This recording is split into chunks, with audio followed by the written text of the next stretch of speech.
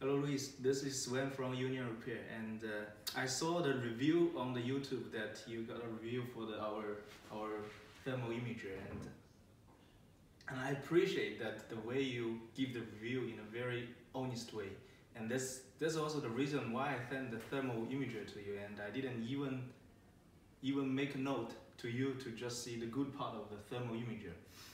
And I know that it's going to be very risky to send this thermal imager to you, because I know that you are the guy that going to say in a very honest way, and I'm kind of 80% sure that you are going to say this thermal imager is like not worth money or useless. And in some way that I agree with you, your points on this thermal imager, but there is also some very most important function you are kind of ignored, and I want to give us another chance to say something, the positive side of the thermal imager. And I'd like to invite our technician to show you how this most important function key here, how it works. 你过来给他演示一下。你说这，然后你把那个摄像头怼到。Okay, now let's 你把这个，等一下 let's show this is the interface of the software, and the reason why I said you ignored one of the most function button here is this button. It just looks like a picture. It just looks like a picture, and I think it's not your problem to ignore this function button, because the manufacturer, they translate everything from Chinese to English, but they forgot to translate this most important key here to English, and that's why you are kind of, to you it's just like a picture, just like a Chinese character, it's a picture. So why click this button? And this button in China, literally it means second or one click. So it means you just by 1 second or one click you find out the problematic of the point, the problematic point of the motherboard. So this is what you look in firstly of this motherboard. And now I'd like to ask our technicians to show you how it works. 那你现在跟他，你刚才不是说还要怎么翻一下怎么的？你去说一下。就是要看一下这个板子的温度是多少。如果我们现在看这一面的温度是这个数，那我们要翻过来看一下这边的温度。因为啥呢？因为是看一下这块哪面的温度高，就是故障点它是在哪一面。等一下。Okay, so you need to put this PCB here, and you can see the highest temperature here, and this is like 78, and 翻过来。Okay, this is like 100 degrees something. So this part of the PCB is like is a higher temperature. So the problematic point of this PCB must be this side. So let's look into this side, and you can see this is a big hot point. And in the video, in the review, that you think you can just easily to find out this big heat point by leap or by your finger touch, but you can click this button. 点一下秒是吧？点了。Okay, 等一下。So you can see there is a automatic temperature range. There's a very big one. Just now you can see a very big one, and this whole big part is with the hot temperature. But by click this one click button, it will be fast to locate the problematic temperature range. So the problem must be at this range. So you can try to adjust the range of this hot point. 你去拉一下。Okay, you can see. 那就拉回去。Okay, so you can see there is a tiny, small hot point here, and then you can put the 你把那个鼠标放下。So you can locate the problematic point here, and you can click this space key.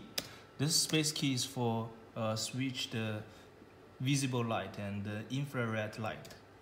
Okay, so you can find this like tiny IC is the problem point. So this is a electric leakage problem here. So you can like very fast find out the problem. And I'm sorry that we have just one broken motherboard here, and but I want to show you some more cases how this thermal imager works. So I find out one video we made several weeks ago, and I want to show you on this video we made like weeks ago how it works on another case. 没有，你要那个把相机放在这里。Okay, this video we made several weeks ago. 相当高的，然后在旁边呢可以隐隐约约看见，电源的旁边可以隐隐约约看见有一个 Okay, this 有一个小点，也是在温度比 this 较 is 高， another 在不停的 this 在 is 闪 another 烁，然后我们把这个 problematic 调 PCB. 把它调得更明显一点。 So 好，现在明显了。 let's pause here. So you can see that in this video, it's different from another one. Okay, you can see why you didn't see the PCB. Yeah, you didn't see the PCB on the video, but you can see the PCB from another screen. That's because you can change the percentage of. You can change the percentage of this part, and this part is the percentage of the visible light to the infrared light. And in this case, we changed the percentage to 0. It means you cannot see the visible light. You can only see the infrared light. So let's keep going. 看到电源芯片旁边有一个点在发热。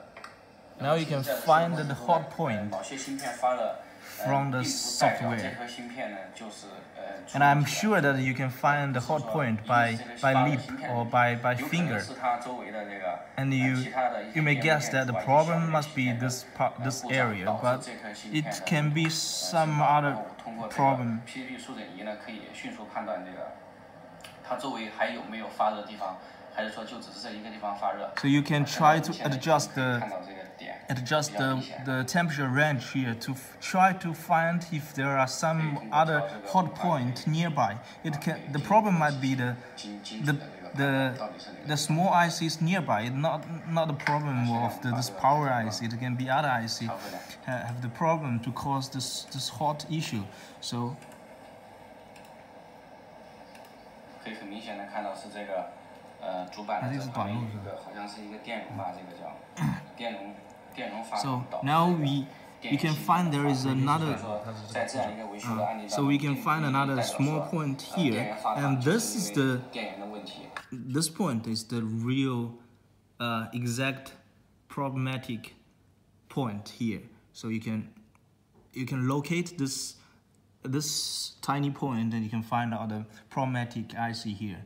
And I think today we have just only 2 cases here to show you how this PCB troubleshoot thermal imager here, and I hope you understand how it works with this function button, the one-click function button, and you can close this automatic temperature range to play with the different temperature range.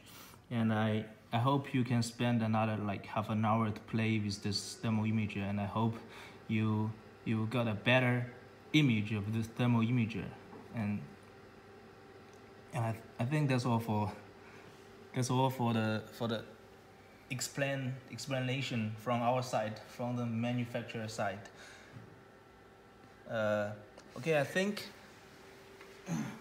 that's all for today. And what I want to say at last is that I wish you and all the audience Merry Christmas, and see you. Bye.